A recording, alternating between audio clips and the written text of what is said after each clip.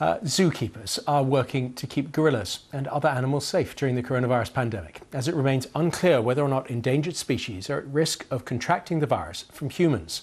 There are fears that an outbreak could have catastrophic implications for conservation, as Regid Ahmed reports. Gorilla Yene and her newborn hanging out at a German zoo. They're members of an endangered species, and zoos have worked hard to increase their numbers in captivity through breeding programs like this one. Should it be found that Covid-19 can affect great apes, our closest living relatives, then the outcome could be catastrophic. So zookeepers have been taking every precaution.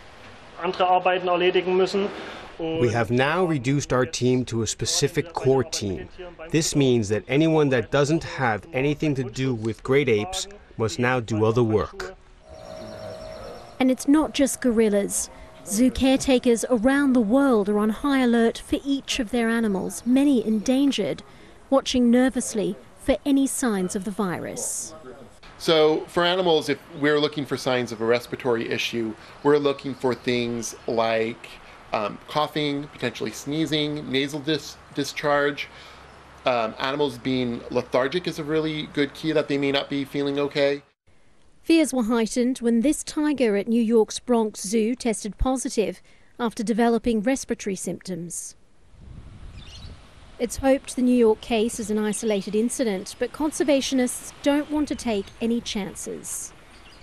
In Africa, great apes have already been put on lockdown, with gorilla tourism suspended in an effort to protect the animals.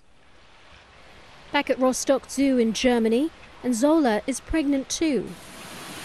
Gorillas have been known to catch human illnesses, so the focus now will be to protect as much as possible our primate cousins from Covid-19. Regid Ahmed, BBC News.